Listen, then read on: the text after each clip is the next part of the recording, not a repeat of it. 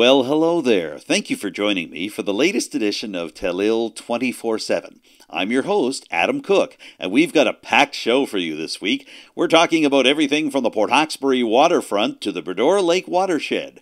Later on, you'll hear some details of Cape Breton's troubled tourism industry and a new long-term plan for that sector. And you'll also get some ideas for a proposed new summer festival coming to Cape Breton. Yes, people are still trying to get events together for Cape Breton at this point of the year. But we'll begin with an interview with Brenda Chisholm-Beaton, the mayor of Port Hawkesbury. We had some segments from our recent conversation on last week's edition of Telile 24/7, but when I caught up with her earlier this month, she had so much to talk about we decided to keep some of those segments for this week's show. Later on, we're going to talk about the town's troubled relationship with Strait Area Transit, and you'll also hear why a town councillor wants to remove some barriers from a small park on the outskirts of Port Hawkesbury. But we begin with the issue of affordable housing. Earlier this week, the town wrapped up its 3-month online survey for residents of Port Hawkesbury about what they'd like to see in terms of housing development. So let's check in with Mayor Brenda Chisholm-Beaton right now about the response to that survey and why this issue is such a priority for the town at this point. We have made some progress and taken some steps with regard to housing for this current term, and certainly it was a priority for our last council's term as well. Housing, first and foremost, is something I'm personally passionate about, and something that I've also heard from citizens at doors in every opportunity that I've had to campaign from door to door. In 2012, I was hearing about housing then, and in just this most recent municipal election, I was hearing about housing again. Now, some of the challenges that we currently face in the town of Port Hawkesbury around housing is general lack of housing, all housing stock. In particular, there is little to no housing that is physically accessible for people who are differently abled, and that is a gap that I hope that we can remedy. We have stricken a housing committee that is locally based for just the town of Port Hawkesbury. We do participate on a regional committee for housing called the Strait Richmond Housing Matters Coalition. So we have participated with that committee for about 4 years or so now. So we thought, it's important to have a housing committee that can have grassroots local solutions to our Port Hawkesbury's housing challenges and housing opportunities. So that housing committee has met and will continue to meet, for the remainder of the term, and however long I believe that we will need a housing committee till, knock on wood, someday we do have enough housing for all ages and abilities here in the town of Port Hawkesbury. Another step that we've taken in our housing file is to work with the Cape Breton Partnership to put together a housing survey.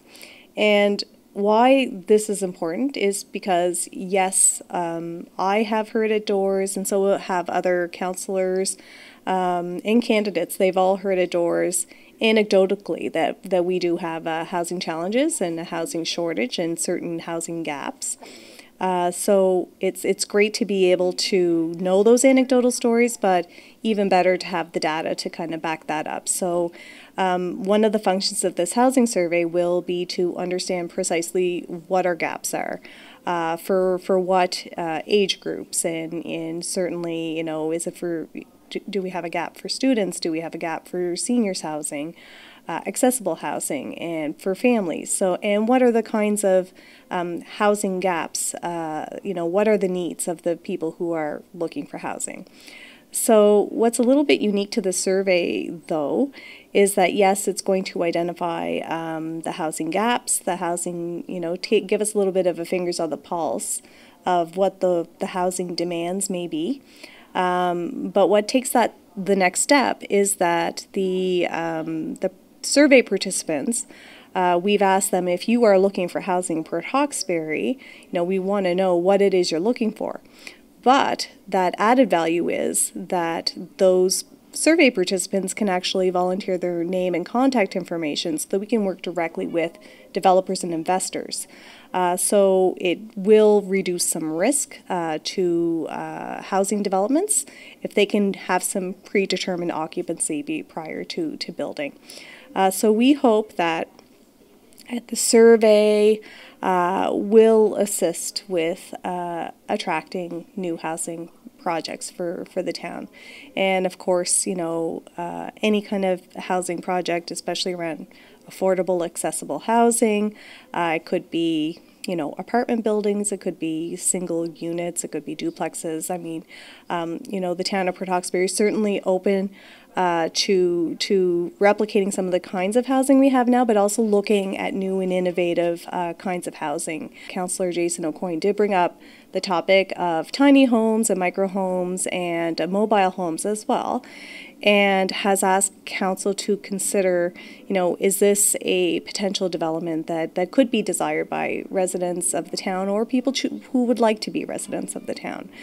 So we're going to flesh that idea out a little bit more as time goes on in terms of, A, is there interest?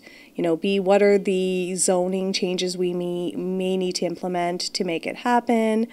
And to see, sort of build a business case if there is a desire from citizens to, of course they would need to want that kind of housing option. So, and I think micro houses and tiny homes are really intriguing. A moment ago, you mentioned Councillor Jason O'Coin's idea for rezoning a part of Port Hawkesbury land to allow a subdivision for mini homes to set up. I'm just wondering if you feel that Port Hawkesbury has an advantage because it is home to so many different types of buildings that house people at this point. Everything from full homes to apartment buildings to mini homes. Does that work in Port Hawkesbury's favor? There's a couple of factors that that kind of give us a really good indication about demand. So far, we've have close to 650 survey respondents, so that's a significant number. Like there's definitely a desire for housing. Just recently, the Strait Area Chamber of Commerce hosted a State of the Strait gathering. I was able to attend, and Sherry McLeod was one of the presenters, and she said, certainly real estate has been on the upswing since COVID has happened, and so much so that there's very low real estate stock left on the shelves. So she did share that at the day of the State of the Strait, at that point in time, there were only 2 houses available for sale in the town of Port Hawkesbury. So not a lot of choice. So that certainly is, I guess, a story whether or not it's part of the COVID reality. I think that there may be a bit of a changing trend for folks in where they may want to live. So perhaps in the past, pre-COVID, the trend was to, maybe move to urban centers, and now I think there's a little bit of a reverse of that trend happening. So towns like Port Hawkesbury become very desirable locations because they're service centers, but they're close to a lot of the things and services and businesses that are desirable as a place to live. And the population isn't quite as high, and so they can have a comfortable quality of life. Mayor Chisholm-Beaton, I know that the Port Hawkesbury Affordable Housing Survey that had been online for a few months came offline on Tuesday.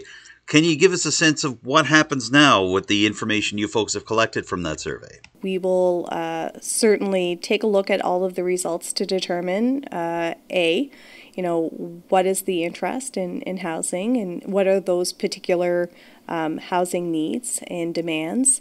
How many citizens have volunteered their contact information for investors or developers, and we can prepare presentations for anyone who's interested, who's in the housing, I guess, whether they're an investor or whether they're a developer or whether they even have an interest in developing housing here in the town, and see if we can make new housing developments occur. Now, you might remember that just a couple of moments ago, the mayor was talking about the State of the Strait event that was carried out by the Strait Area Chamber of Commerce earlier in April. One of the keynote speakers for that event was Terry Smith. He's the CEO of Destination Cape Breton Association, the main umbrella organization for the tourism industry in Cape Breton. He also made a presentation to Richmond Municipal Council's recent edition of the Committee of the Whole. So we thought we'd share Terry Smith's presentation with you to get a sense of long-term planning to help Cape Breton rebound from the difficult COVID-19 period and what lies ahead in terms of tourism promotion. Here's that presentation by Terry Smith right now. In the past decade, we saw tremendous growth in tourism on the island. Room nights sold, for example, in 2019, there was 110,000 more than in 2009, which is a significant increase. Visitation to the national park went up significantly. Cruise ship passengers, more than 100,000, and it would have been more in 2020 if it hadn't been COVID. The economic impact of Celtic Colours more than tripled. So we saw substantial growth.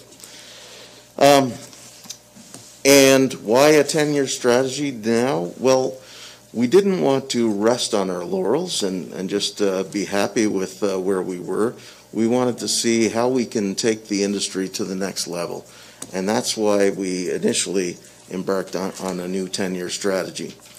Some people have asked why a 10-year, because so much can change over 3 to 5 years, for example. But having a 10-year strategy and a vision allows us to be bold, to really have an ambitious plan, and that gives us something to shoot for. A strategy is something that it should be a living document that you're always going back to and changing and adapting as needed. So we see that process. We'll be able to adapt as we go forward, and things might pop up. Hopefully no more pandemic. One of the things that we're going to focus on is care for community. So you've probably heard that in some other tourism destinations that over-tourism has been a problem. We haven't seen that so much here, except for like maybe small instances.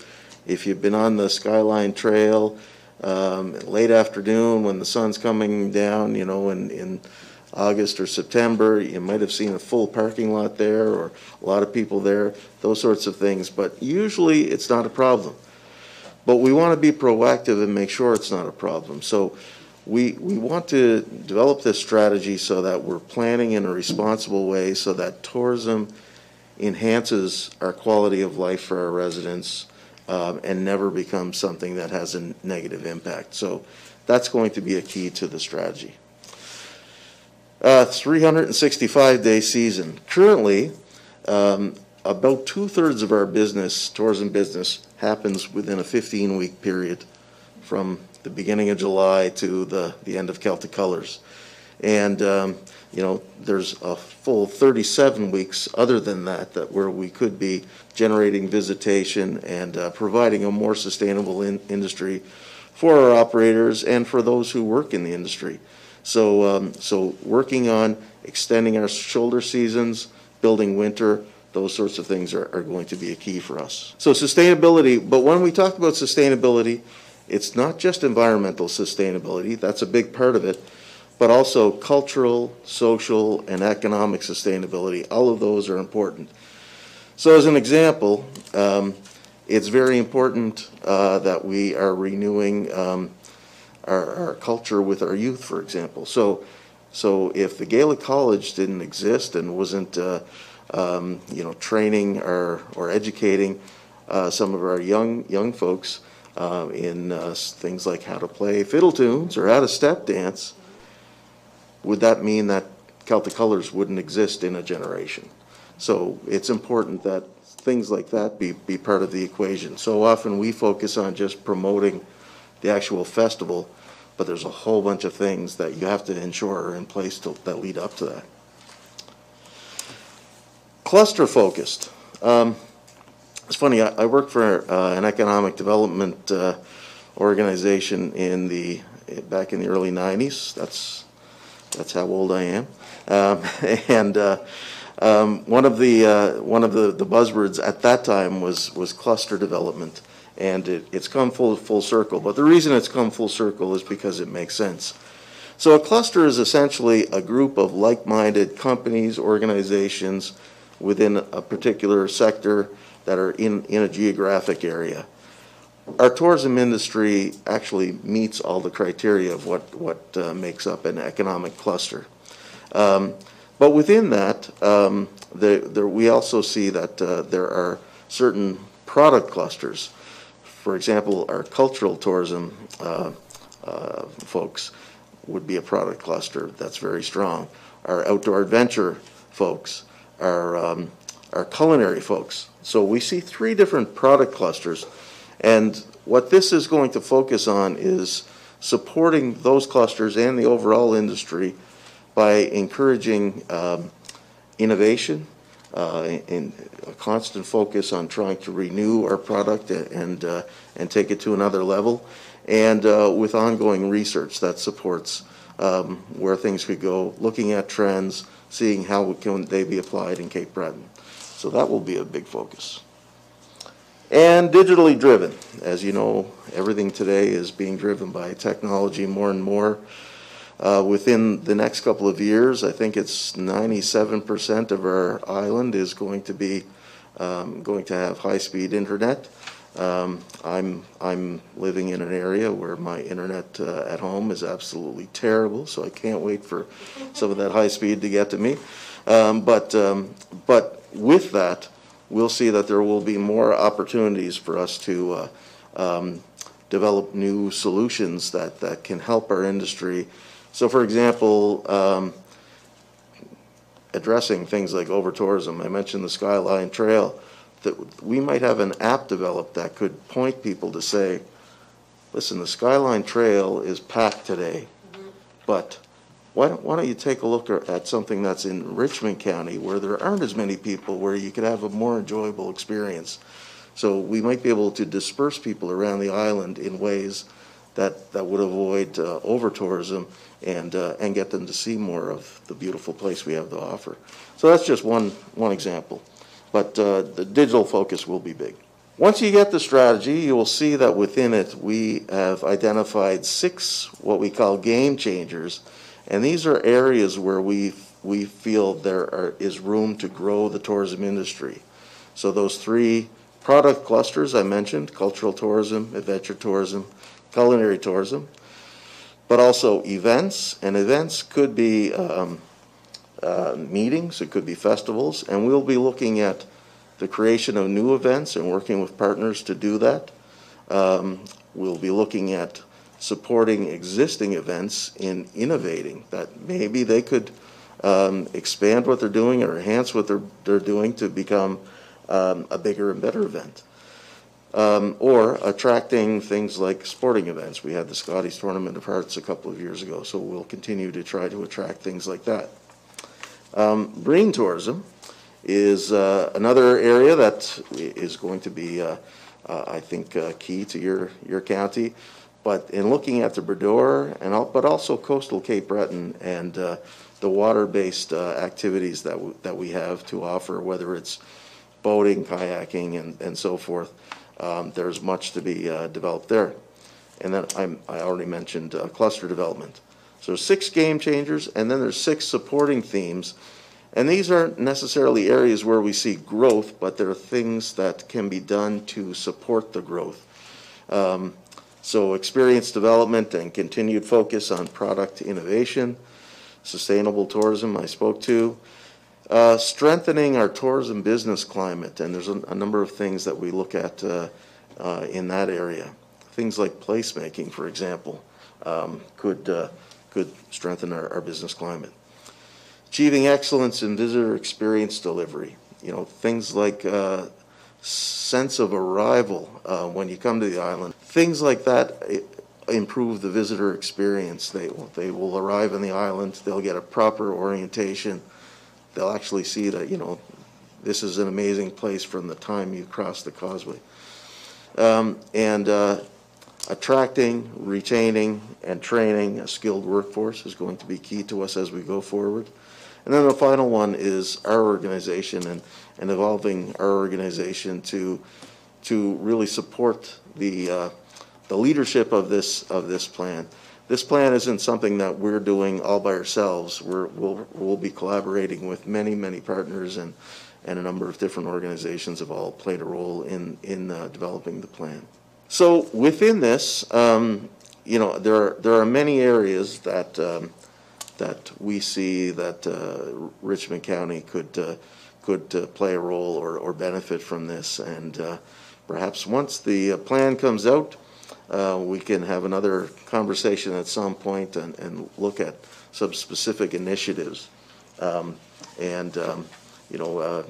We've had a couple of discussions about trails, for example. There's an action here that talks about developing a comprehensive trail strategy for the island.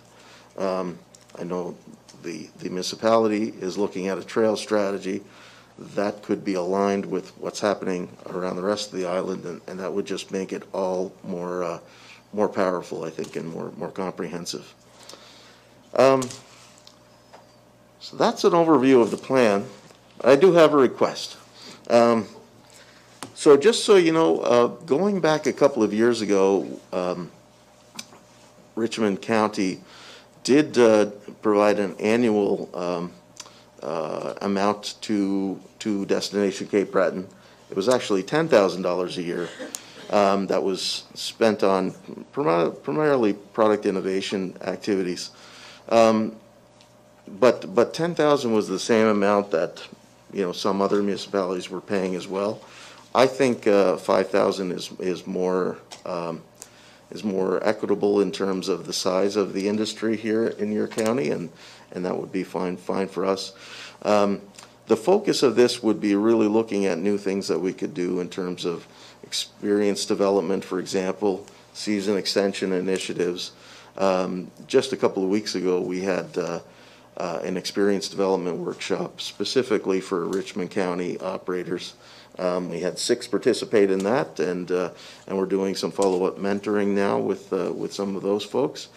We're looking at another initiative, a fairly brand new one, that will deal with Acadian cuisine that we're looking at. So there are a number of things that we're doing that could have a direct benefit on operators and organizations within your county. So that's my request to you, and within that we would provide an annual report at the end of the year to indicate exactly what we did with that investment. So I would greatly appreciate your consideration of that request, and anything you'd need to support that, I'd be happy to give that. When you talk cluster development, you would talk like intertwining all this stuff together, like when it comes to tourism and the colony. So Acadian meat pies in this area, fish cakes and beans, all this stuff here, right? Is that what we talk about when it comes to intertwining all these together?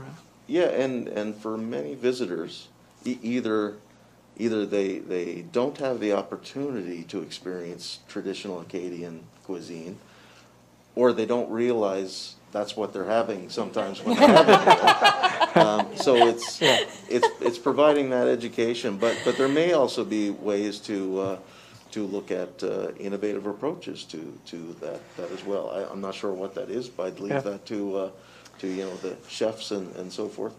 But yeah, we think that's a great way. You can tell the story of your culture partly through the food, and that's a great way that people can get introduced to it. I've been in the food sales industry for 28 years, so culinary is dear to my heart. But when you look at the heritage of Almadam and the Acadian heritage, I've always thought of boat tours, a culinary experience on a boat.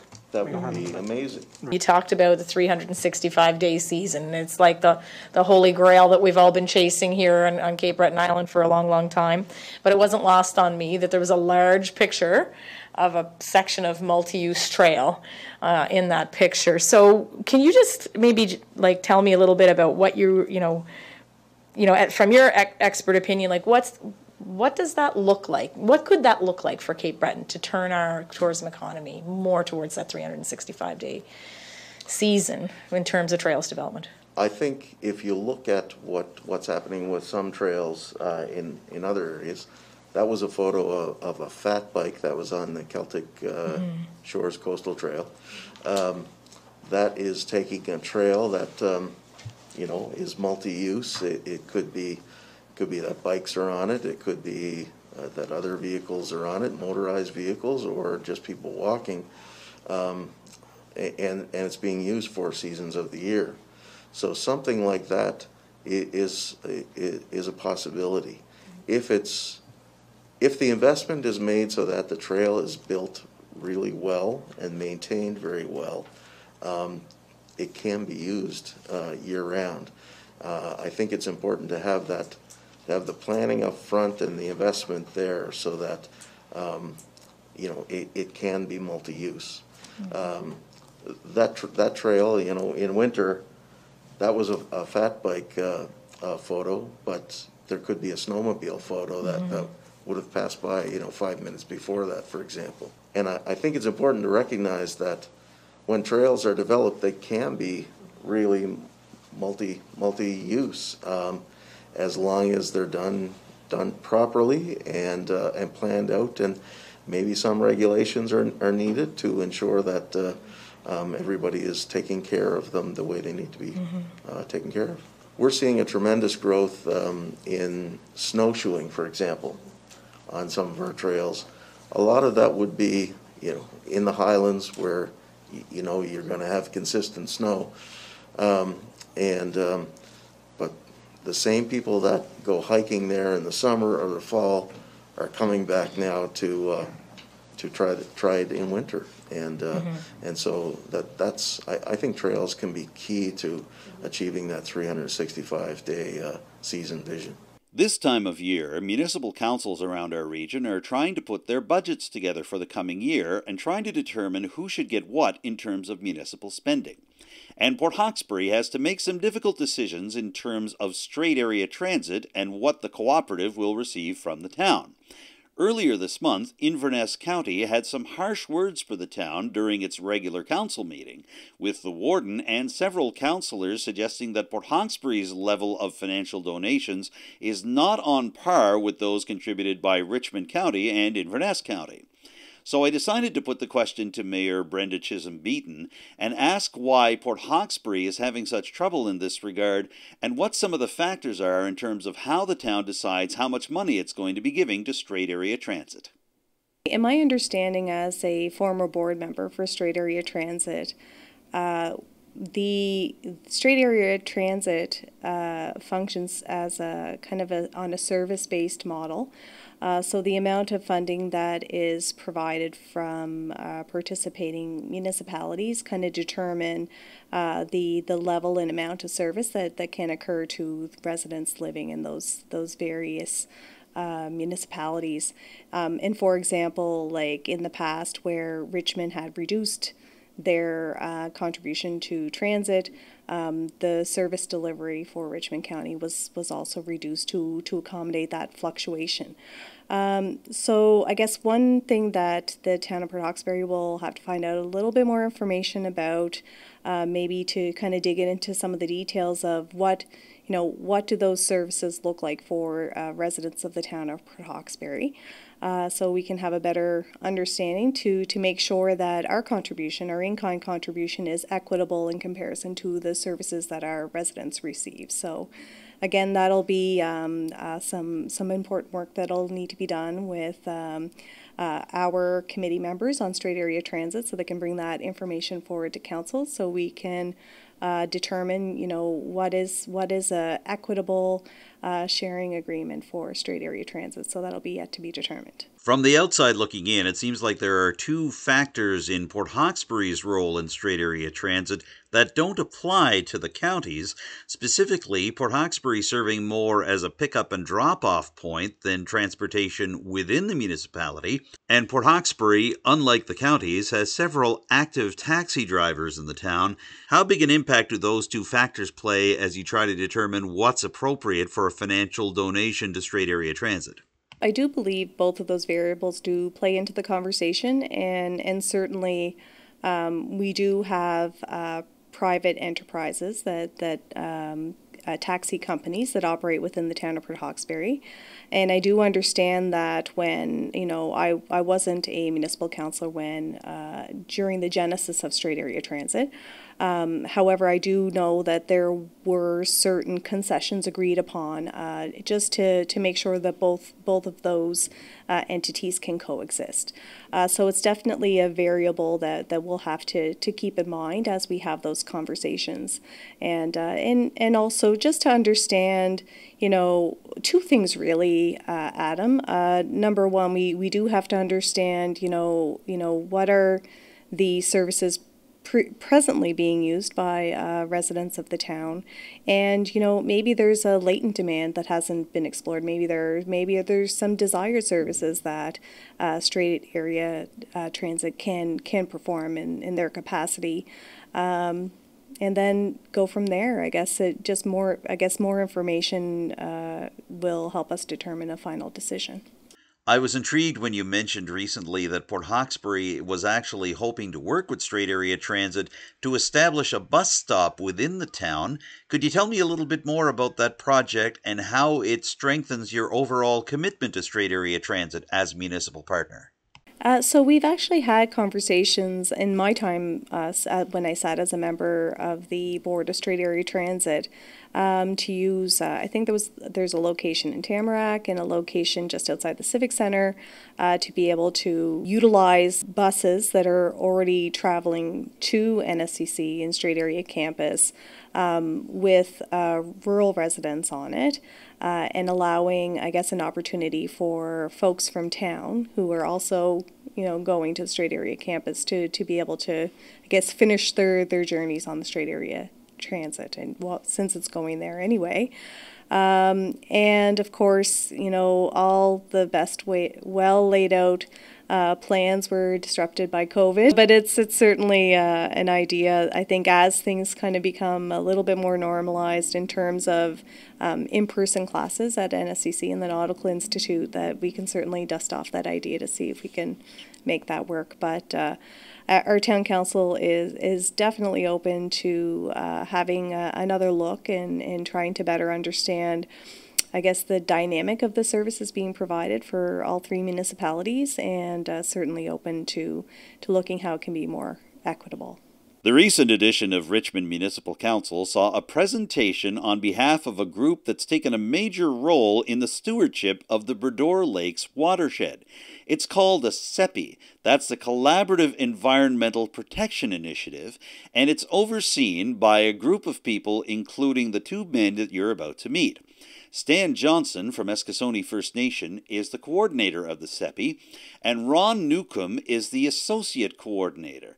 They decided to lay out some ideas for Richmond Council in terms of how to participate on the CEPI in the future, and in terms of a proposed new festival for Richmond County and the other parts of the Boudreau watershed to help tie into existing events to promote the lake. Here's that presentation from Stan Johnson and Ron Newcombe of the Boudreau Lake CEPI right now, including some discussion on what exactly a CEPI is.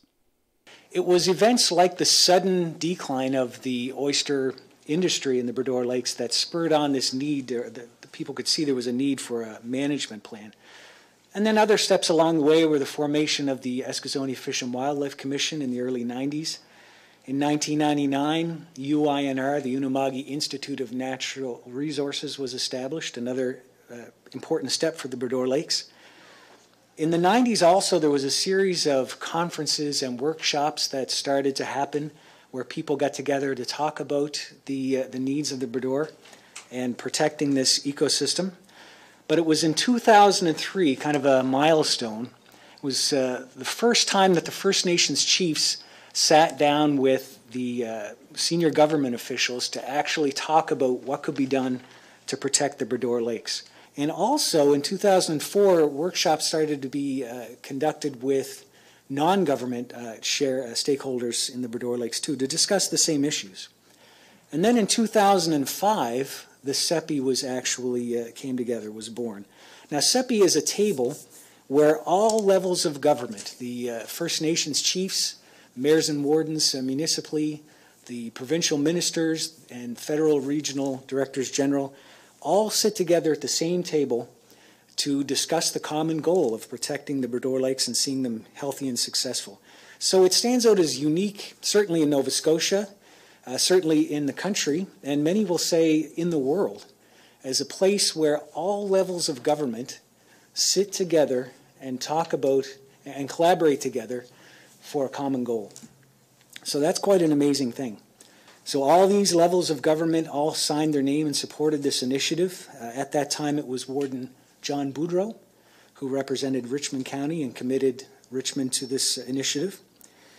As far as the organization of the CEPI, as I mentioned, it's made up of the First Nations chiefs, the mayors and wardens of the municipalities of Cape Breton, provincially the ministers of the departments that exist here in Nova Scotia, and then federally the regional directors general of the Maritimes region for all the departments, all make up the CEPI. They are what we call the senior council.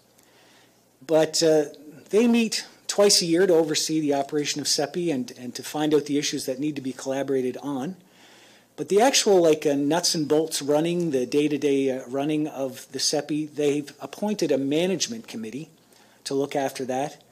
And that committee is representatives of each of these departments sit on that committee as appointed by the senior council. And it's chaired by Senator Dan Christmas and Councillor Paul McNeil from Victoria County. But that management committee is advised by a steering committee. And at the steering committee table, every interested stakeholder has an opportunity to come together and raise issues of concern that need to be discussed, and then everybody can discuss these issues, and the management committee then is able to take these back to the senior council.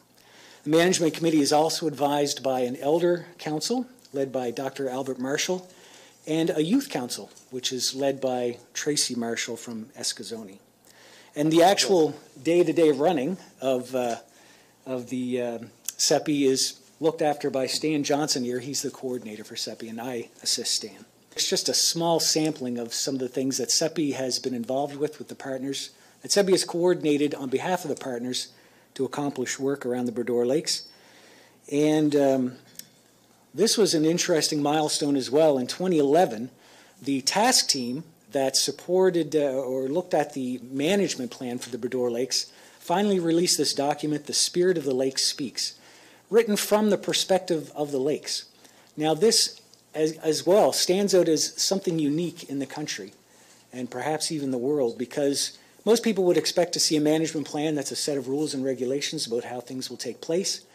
But the Spirit of the Lake Speaks document recognizes that the Breton Lakes is an ever-changing ecosystem, and no one set of rules would cover every situation that will arise. It also recognizes that there's really no one body that has complete responsibility and authority to govern the Breton Lakes. So it instead describes a management process plan where everyone comes together to collaborate together using 7 guiding principles, and also the concept of two-eyed seeing, which if you're not familiar with, just basically at a very base level means having an eye on traditional Mi'kmaq knowledge and also Western science, and using both of those to reach a successful conclusion or outcome on any issues that are discussed. Also in 2011, I'm sure you're aware that the Breton Lakes Biosphere Reserve Association was founded, and that's certainly been a major thing for the Breton Lakes. In 2016, the People of the Lake Speaks conference was organized by CEPI to look at the idea of sustainable development on the Breton Lakes. And out of that conference, 6 areas of industry were highlighted as worthy of focus to consider and think about how these things could be pursued in a sustainable way. After the conference, certain task teams were formed, initiatives were undertaken to consider the things that were brought up at the conference, but probably one of the most notable ones is the conference gave a voice to young people in the area. So the youth were able to speak out at that conference and give their opinion and their input into what takes place around the lakes, so much so that our youth council is now developed into what we call CEPI Youth. And it's kind of taken on a life of its own. In fact, they voiced their idea that they wanted to have their own sustainable development conference, which was held in 2018 in Port Hawkesbury. And since then, they've engaged in many other initiatives. It continues to grow and has become a robust source of advice for the management committee and thus the senior council. In 2019, CEPI partnered with the Biosphere to co-host this Climate Change Adaptation Forum, from which came a report which gave recommendations for climate change adaptation for biospheres, not only here but across Canada. And this is an interesting point because we've actually garnered a lot of attention both nationally and even internationally because of CEPI being such a unique organization. Many people come to us and say, how is it that you're able to get all levels of government to sit at the same table and calmly discuss issues to reach common goals? And so they've studied CEPI and how it operates and its organization, and we're happy to do what we can to spread the message. We are aware that municipalities are under a mandate now to develop a set of minimum development standards for your area. A few years ago, CEPI had developed a report on development standards, recommendations for municipalities, and we're currently in the process of revisiting those to revise them and bring them up to date, and also incorporate new things we've learned since then.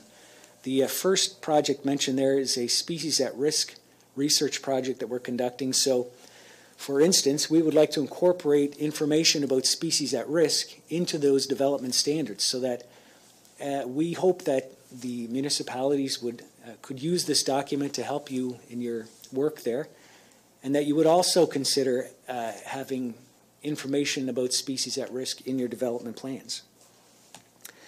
Now, I would like to show you just a little bit about our work plan for this fiscal year coming up. Usually the First Nations communities and the municipalities around the Breton contribute $5,000 each per year to the running of CEPI. And our work plan is divided into 4 sections. Each section talks about a priority in our terms of reference. So our core operating activities and the budget that goes with that. We have social and cultural priorities in our work plan and the budget that goes with that. Environmental objectives in our work plan and the budget that goes with that. And lastly, economic priorities and the activities for that and the budget that goes along with that. So you can see our total expenses are expected to be $309,000 for this fiscal year. So finally, I could just mention that CEPI would not be the success that it is without the partnerships that we have, without this spirit of collaboration and all of the CEPI members coming together to work as one. As Dr. Albert Marshall said here, if we all work together, there's absolutely nothing we cannot do. We've certainly seen that to be true over the last 15 years or so that CEPI has been in operation. For this presentation to Richmond Council's Committee of the Whole, Newcombe and Johnson were scheduled to be joined by former Richmond Councillor Shirley McNamara concerning the sister organization Bidaba. While McNamara was unable to attend the meeting, Newcombe delivered her presentation about the history and purpose of Bidaba. Bidubog is an organization that in many ways is very much like the CEPI, only it operates at a municipal level. So Bidubog refers to, the English translation would be flowing into oneness, and refers to the Boudreau Lakes and how it connects all of Cape Breton, all of Unama'ki.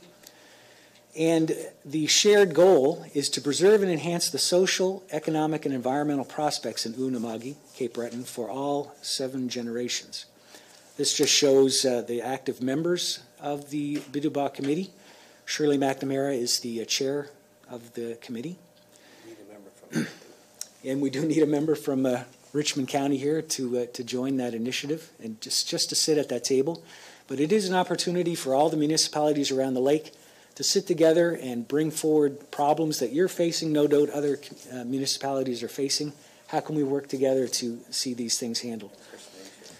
And First Nations. So it started with really one of the first initiatives that it undertook was sewage in the lakes. And this was a problem at the time, but Bidubog took on a project together with First Nations communities and the municipalities to do some work such as installing pump-out stations for recreational and commercial boats. And there's 6 around the lake now.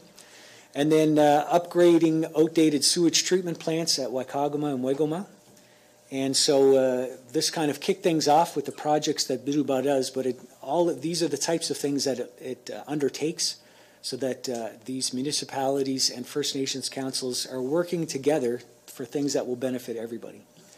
And there are many other activities that it has undertaken over the years, but we've recently really reinvigorated the committee, and we have almost 100% participation from all the councils around the lake, so we would love to have you there as well. And these are some of the issues that we hope to look at soon in the coming years. And Stan and I, as CEPI, we support that initiative, and also the Unama'ki Institute of Natural Resources does what it can to support that initiative as well. But before Newcombe and Johnson wrapped up their presentation to Richmond Council, they had one more surprise for the councillors, specifically a summer festival that will take in several communities around the Boudreau Lake and help to tie in with events already planned for this particular summer. There's actually, too, another initiative that's it's quite exciting that's being planned for this summer in the Boudreau Lakes. It's going to be a 2-week festival called Explore the Boudreau. Oh, really? All the activities, outdoor activities and concerts and everything that take place are going to come under one umbrella, and we'll be able to promote that through CEPI, through hopefully Tourism Nova Scotia, and Destination Cape Breton. But anyway, one of those things will be this joint patrols we hope will take place during that whole festival, so people will go around and just educate the boating public about the pump out stations. Yeah, because it is really a lot about education, right? Yes. It really, really is. I think, people want to do the right thing, but they don't know what they don't know sometimes. And you don't have a sense of the dates yet for that Explore the Boudreau? Last week of July, first week of August. Ends August 8th, I think. So even if these events are part of other festivals? Yeah. Yes, 100%. So we were coaching all the other municipalities and groups and I like it. clubs and everybody like, it's sort of like a Celtic Colors on the Lake sort of thing, Hopefully it'll get big like that. We got like 3 golf courses on the lake. Yeah. We've got like concert venues around the lake. I mean, I'm sure we can ramp it up once everything. It has the potential to easily become an annual event, but For sure. We'll play it cool this year, and Oceans North has committed a good sum of money to hire a coordinator to make sure everything takes place. There's also a lot of citizen science stuff going on as well. That will be the main focus of it, will be citizen science and environmental concerns for the lake. All the activities will have that kind of a focus. And now let's head over from the Boudreau Lake watershed over to the Port Hawkesbury waterfront. The town has been busy over the past year putting together a new waterfront development plan and striking a waterfront development committee. So I'm going to ask Mayor Brenda Chisholm-Beaton all about that, about recent developments on the waterfront, and about how a small park at the edge of the waterfront could soon be more open to local residents and visitors, and why that small park was cordoned off in this regard over the past few years.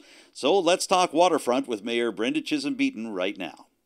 I think this particular discussion is twofold, because certainly a hidden gem, not only for the town of Port Hawkesbury, but also for the Strait region, is the Strait of Canso zone. I mean, it's a high capacity, ice-free harbor, and there's huge potential in and around the Strait of Canso zone, and it's a huge asset for all of the municipalities and First Nation communities in the Strait region. What's going on right now with the waterfront at the town of Port Hawkesbury? We do have quite a lot of exciting projects in progress. First and foremost, we are currently in the process of developing a waterfront development plan. We have a very engaged, robust waterfront advisory committee, and they're certainly doing some great work. We are working also very closely with the Cape Breton Partnership, with NSCC, with Develop, and other stakeholders around kind of an innovation site, if you will. Like we do have to flesh out the idea a little bit more. Certainly, NSCC now has renovated a portion of the Creamery building, which is an important historical site here in the town of Port Hawkesbury. So it's really nice to see new life breathed into the building, that it's serving a function. NSCC and the Nautical Institute are amazing assets and partners for the town of Port Hawkesbury. So there'll be some ongoing training occurring at the Waterfront. We also have interest from other companies in Atlantic Canada that are interested in having portions of their of training occur there for diving. And of course, new businesses are interested in the waterfront. So, things are definitely looking up for waterfront development, and they will progress. I mean, nothing's going to happen instantaneously. It's going to take a really well-defined business plan and a waterfront development plan for our waterfront. Other exciting, developments for the waterfront is around active transportation. We're hoping to connect the North Granville Street Park, most recently named Sunset Park, to the existing waterfront and to the existing walkway or boardwalk that's very heavily used locally. So that is going to be an amazing connector that will encourage active, healthy lifestyles in the town. And since we are a town that's built right next to the ocean, it helps us reconnect with our history, with the ocean and with the sea, and just developing our waterfront so that we can rekindle that important history.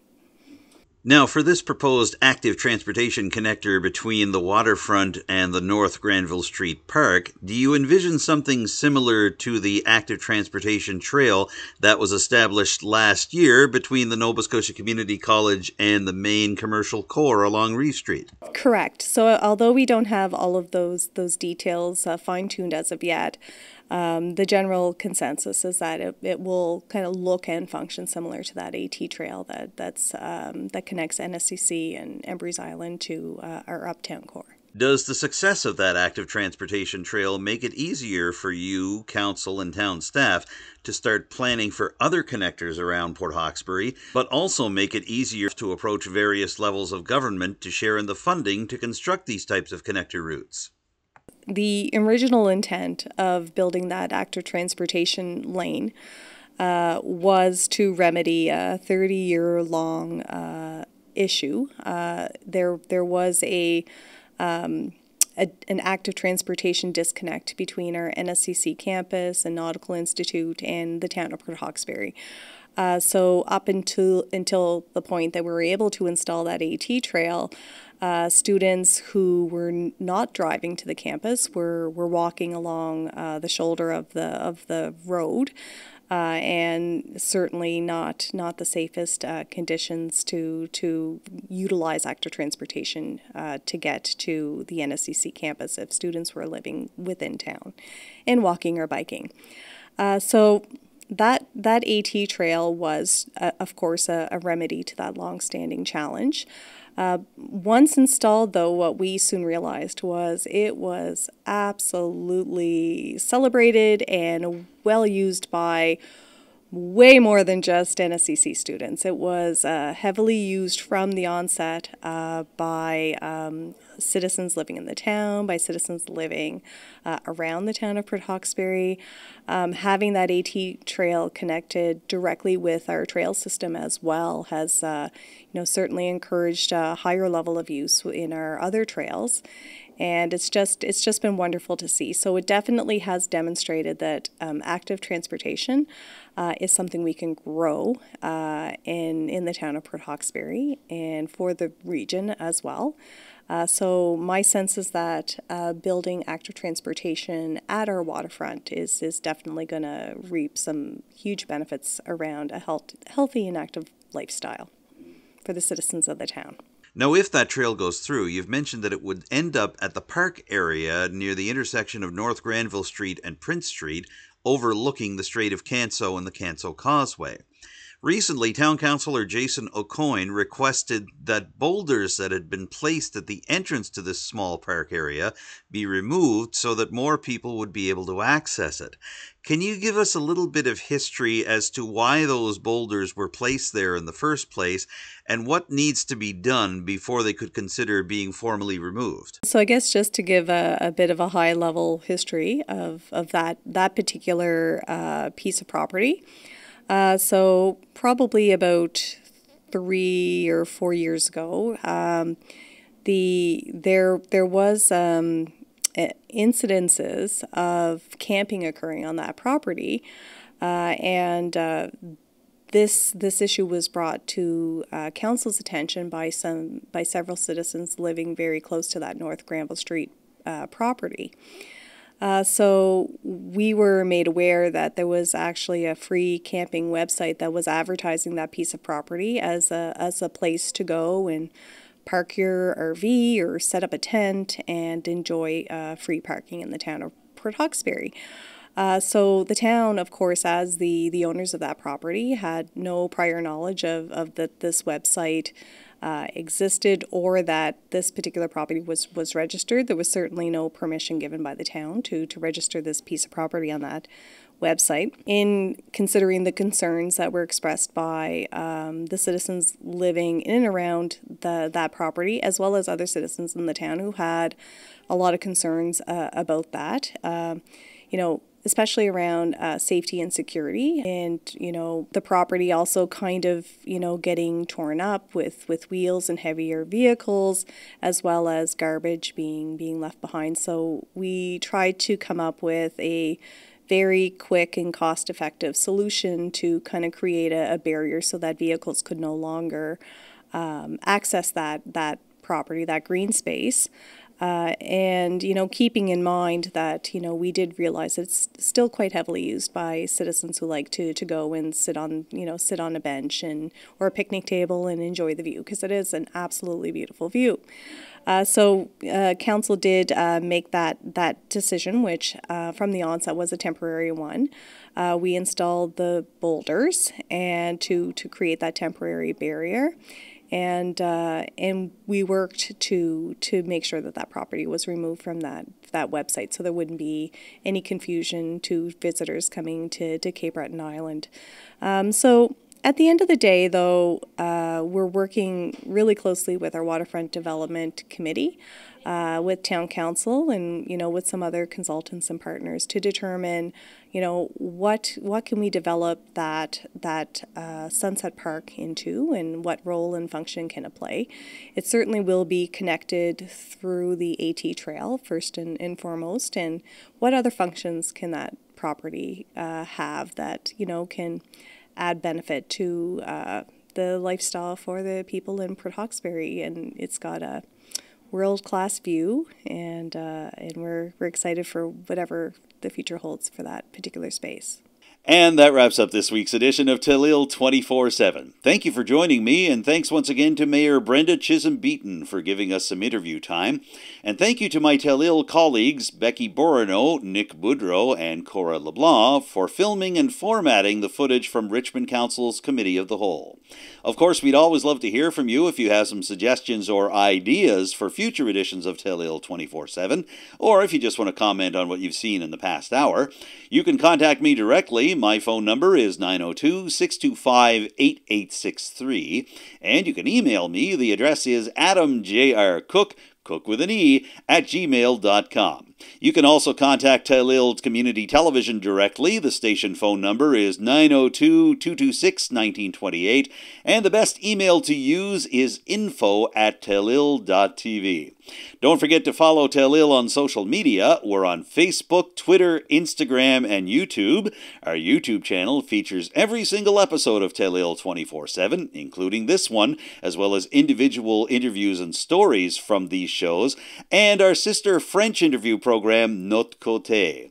And if you'd like to hear what Telile is up to and some local stories from our area, be sure to check out our podcast channel, soundcloud.com/Telile. For now, I'm Adam Cook. Thank you for joining me for this week's episode, and we hope to see you again very soon with a brand new edition of Telile 24/7. Talk to you then.